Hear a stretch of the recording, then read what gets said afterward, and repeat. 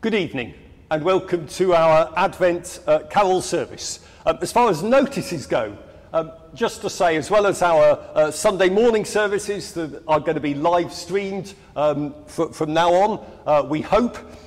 Next Sunday is going to be when we have our Christingle service at 5 o'clock, and we'll be putting on Facebook and on the YouTube channel instructions as to how to make your own Christingle. So we hope that those who are young or young at heart might join us 5 o'clock next Sunday. It's going to be a bit different. And today's service is different. I haven't got my normal congregation in front of me. I'm looking at a camera. But the heart of the service is exactly the same as it is every year.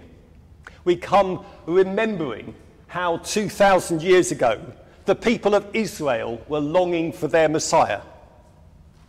We remember how today we are longing for God's help, God to come again. I hope this service will inspire our prayers. I hope it will help us to make space for Christ to come into our lives this Advent, this Christmas. And I hope that we'll also unite in our hope, steadfast and certain. God's promise that one day he will come again and wipe away every tear. Not just the end of lockdown, but death will be no more. And God promises that in the meantime, he is with us and wants to work with us and hear our prayer. So a moment of silence, and then the service will start.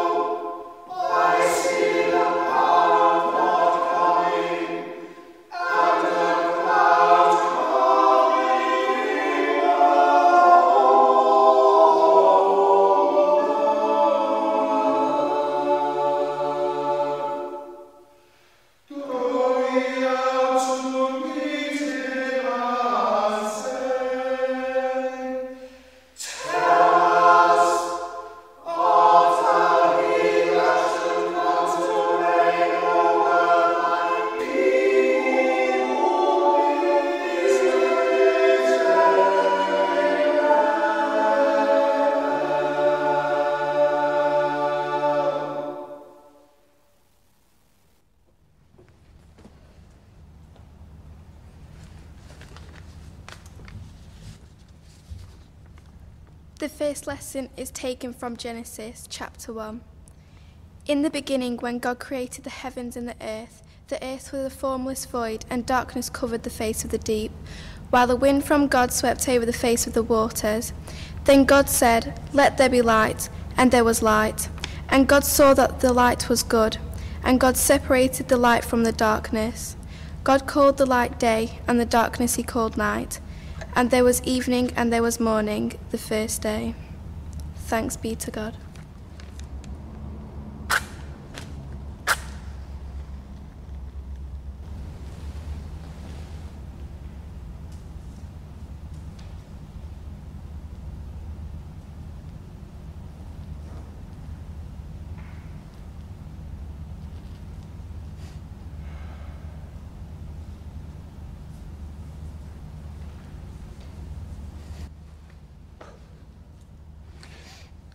God said, "Let there be lights in the firmament of the heaven to divide the day from the night, and let them be for signs and for seasons, for days and years."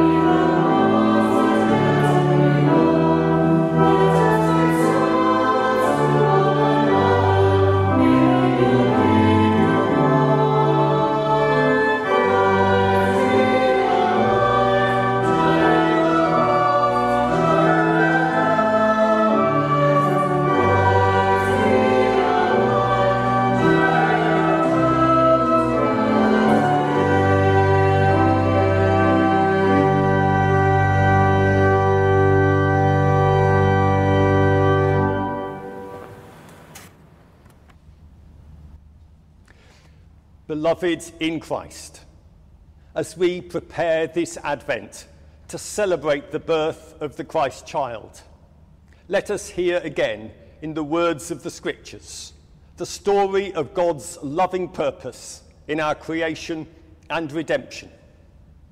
Let us bring to mind the goodness of God in calling the creation into his light, his mercy in Christ Jesus in drawing us from the darkness of sin, and his grace to us and to all sinners in summoning us by his Holy Spirit as the dawn of his kingdom breaks upon us.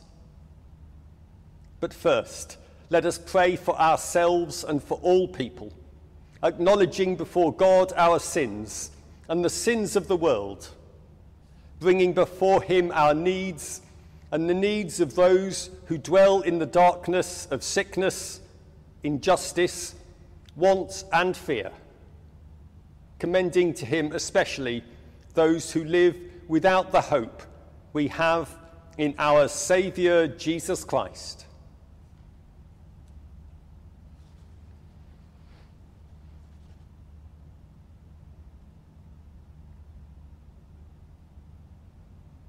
And let us bring our prayers together in the words that Jesus taught us.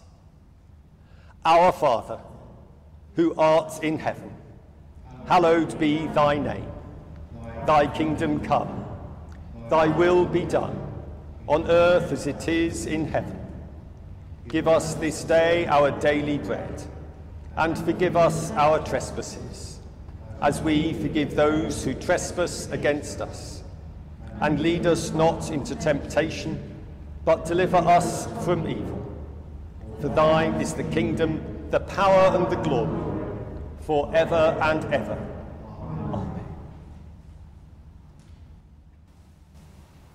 Amen.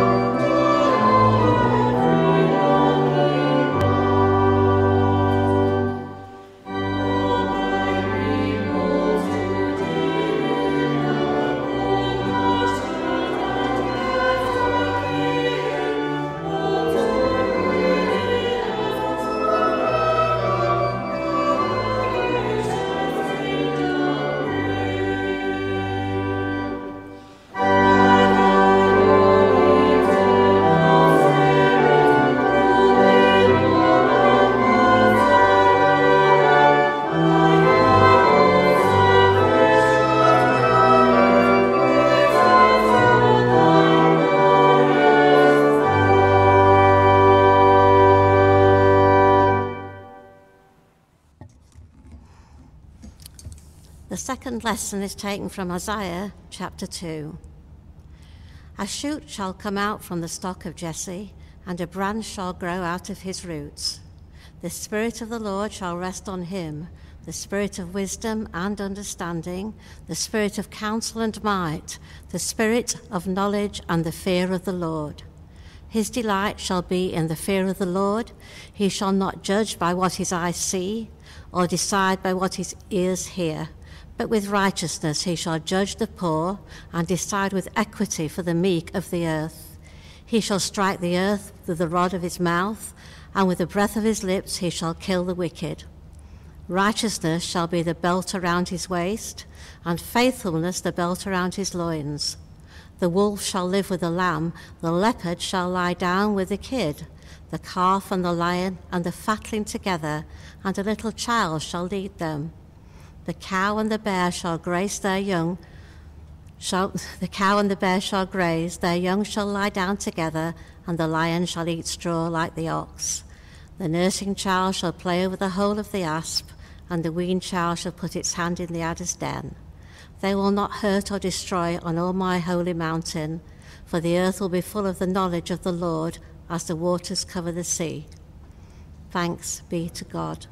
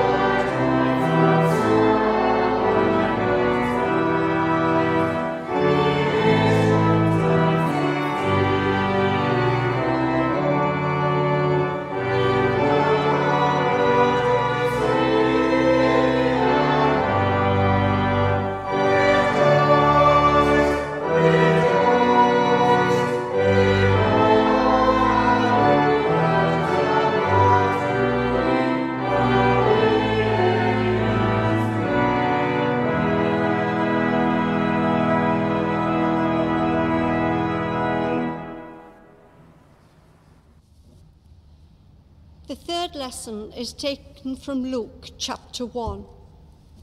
In the 6th month, the angel Gabriel was sent by God to a town in Galilee called Nazareth, to a virgin engaged to a man whose name was Joseph, of the house of David. The virgin's name was Mary. And he came to her and said, "Greetings, favored one, the Lord is with you." But she was much perplexed by his words and pondered what sort of greeting this might be. The angel said to her, "Do not be afraid, Mary, for you have found favor with God. And now you will conceive in your womb and bear a son, and you will name him Jesus. He will be great and will be called the Son of the Most High. And the Lord God will give to him the throne of his ancestor David. He will reign over the house of Jacob forever, and of his kingdom there will be no end." Mary said to the angel, "How can this be, since I am a virgin?" The angel said to her, "The Holy Spirit will come upon you, and the power of the Most High will overshadow you. Therefore, the child to be born will be holy. He will be called Son of God. And now your relative Elizabeth, in her old age, has also conceived a son. And this is the 6th month for her who was said to be barren. For nothing will be impossible with God." Then Mary said, "Here am I, the servant of the Lord. Let it be with me according to your word." Then the angel departed from her. Thanks be to God.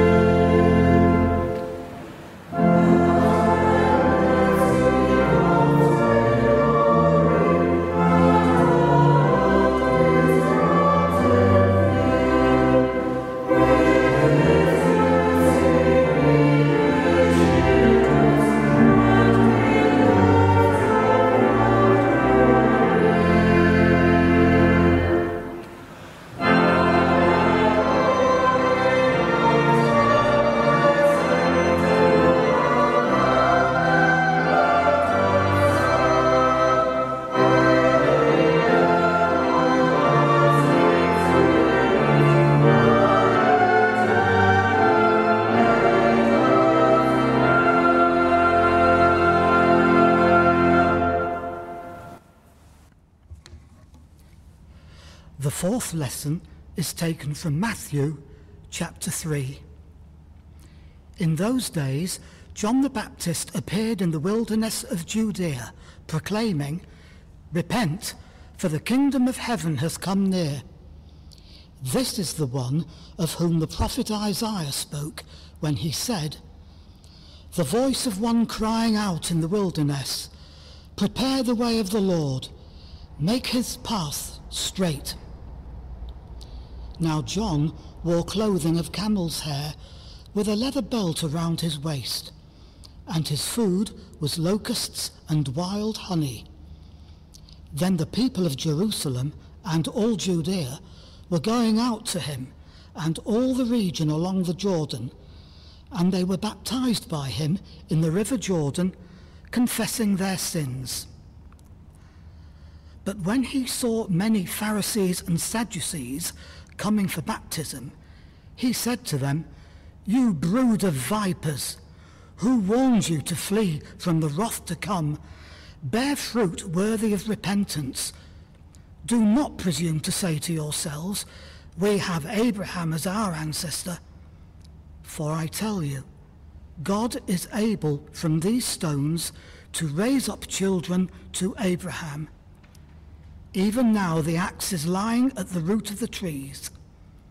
Every tree, therefore, that does not bear good fruit is cut down and thrown into the fire. I baptize you with water for repentance, but one who is more powerful than I is coming after me.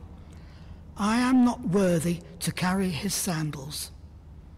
He will baptize you with the Holy Spirit and fire. His winnowing fork is in his hand, and he will clear his threshing floor and will gather his wheat into the granary. But the chaff he will burn with unquenchable fire." Thanks be to God.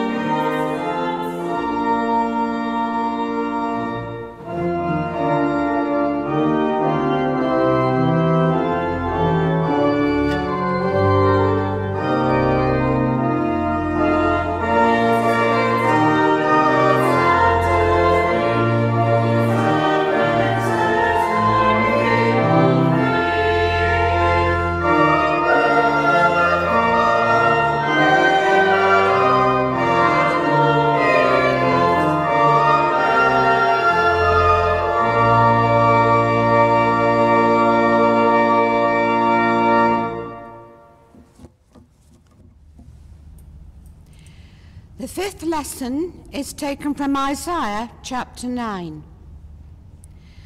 The people who walked in darkness have seen a great light. Those who lived in a land of deep darkness, on them light has shined. You have multiplied the nation. You have increased its joy. They rejoice before you as with joy at the harvest, as people exult when dividing plunder. For a child has been born for us, a son given to us. Authority rests upon his shoulders, and he is named Wonderful, Counselor, Mighty God, Everlasting Father, Prince of Peace. His authority shall grow continually, and there shall be endless peace for the throne of David and his kingdom. He will establish and uphold it with justice and with righteousness from this time onwards and forevermore. The zeal of the Lord of hosts will do this. Thanks be to God.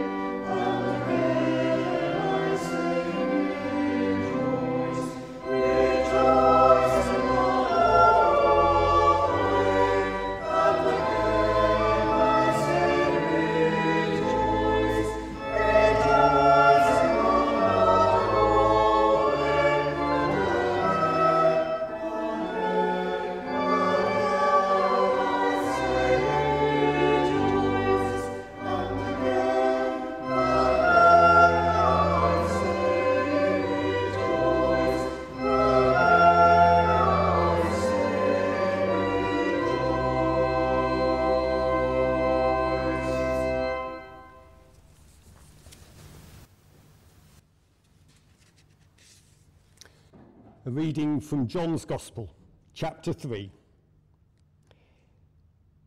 For God so loved the world that he gave his only Son, so that everyone who believes in him may not perish, but may have eternal life. Indeed, God did not send the Son into the world to condemn the world, but in order that the world might be saved through him. Those who believe in him are not condemned, but those who don't believe are condemned already, because they've not believed in the name of the only Son of God. And this is the judgment. The light has come into the world, and people loved darkness rather than light, because their deeds were evil. For all who do evil hate the light, and do not come to the light, so that their deeds may not be exposed. But those who do what is true come to the light, so that it may be clearly seen that their deeds have been done in God. Thanks be to God.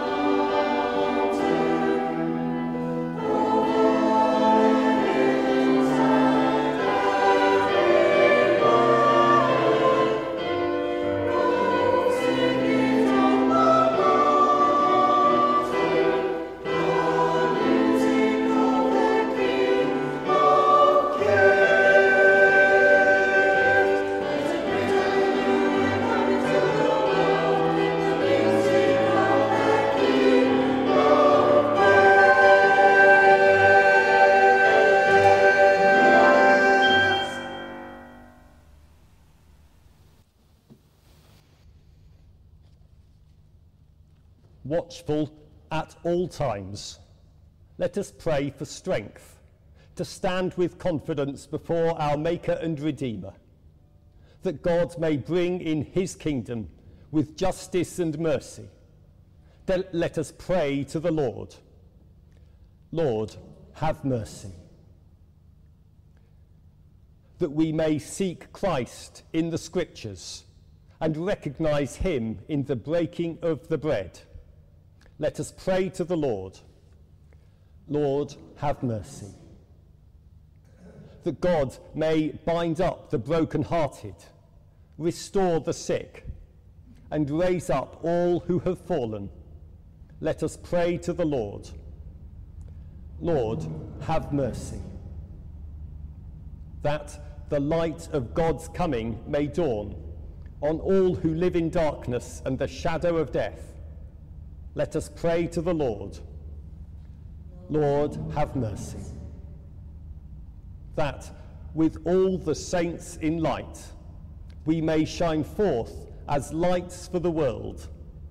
Let us pray to the Lord. Lord, have mercy. We commend ourselves and all for whom we pray to the mercy and protection of our Heavenly Father.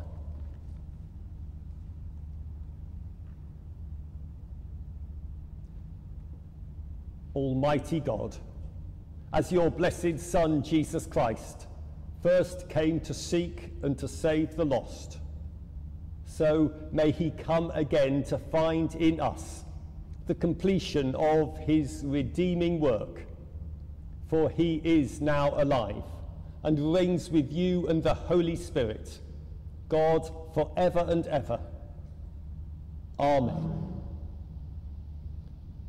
Almighty God, give us grace to cast away the works of darkness and to put on the armour of light, now in the time of this mortal life, in which your Son Jesus Christ came to us in great humility, that on the last day, when he shall come again in his glorious majesty, to judge the living and the dead, we may rise to the life immortal, through him who is alive and reigns with you, in the unity of the Holy Spirit, one God, now and forever.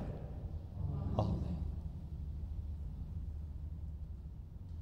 May God the Father, who loved the world so much that he sent his only Son, give you grace to prepare for eternal life. Amen. May God the Son, who comes to us as Redeemer and Judge, reveal to you the path from darkness to light. Amen. May God the Holy Spirit, by whose work in the Virgin Mary conceives the Christ, help you hear the fruits of holiness. Amen. And the blessing of God Almighty, the Father, the Son, and the Holy Spirit be upon you and remain with you, now and always. Amen.